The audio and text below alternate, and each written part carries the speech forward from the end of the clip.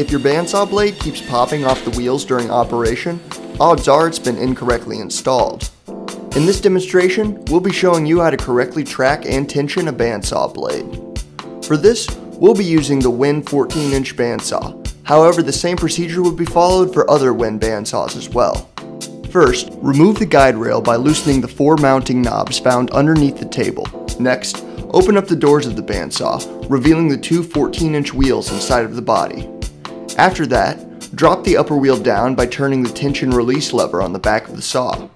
If your bandsaw doesn't have a tension release handle, just use the tension adjustment knob at the top of the saw.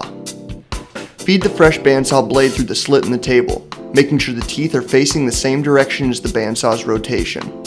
Insert the blade through the blade guard on the right-hand side of the machine. After that, feed the other side of the blade through the neck of the bandsaw on the left-hand side of the unit.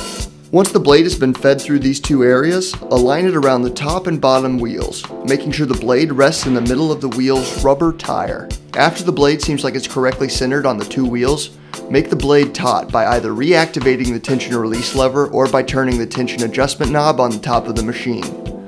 Once tension has been reapplied, turn the wheels by hand to see if the blade wanders to one side or the other. If the blade wanders, you'll have to adjust the angle of the top wheel by turning the blade tracking adjustment knob in the back middle of the machine. Turning this knob adjusts the angle of the upper wheel.